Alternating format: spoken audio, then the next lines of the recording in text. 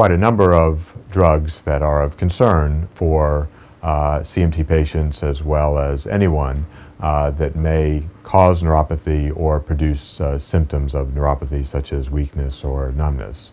Out of the enormous number of medications approved in the United States, only a very small number are problematic or likely to cause neuropathy. And of those, there are certain ones that are of higher risk than others.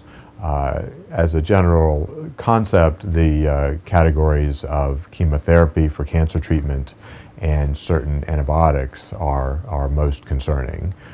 Even of chemotherapy drugs, only a small percentage are known to cause neuropathy or make neuropathy worse.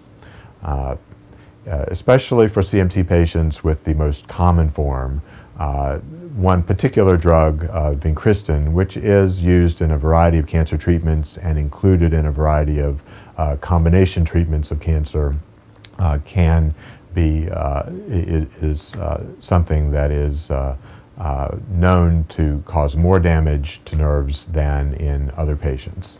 And it's something that even patients that don't know they have CMT or have a CMT known in a relative can make the problem much worse even after 1 or 2 doses, where in general it takes a course of treatment to produce notable symptoms.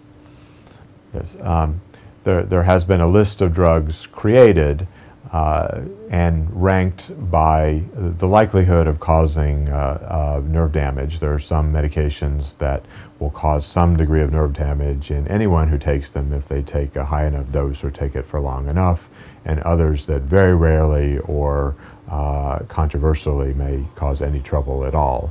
So there is a list, and it's relevant for anyone with neuropathy, but is particularly important with patients with CMT. And that list is published and widely available.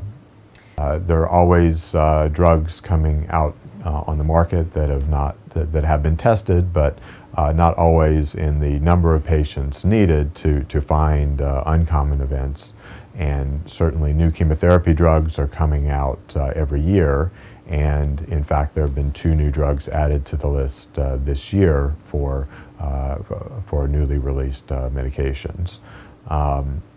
So there may be drugs that are of potential risk not on the list.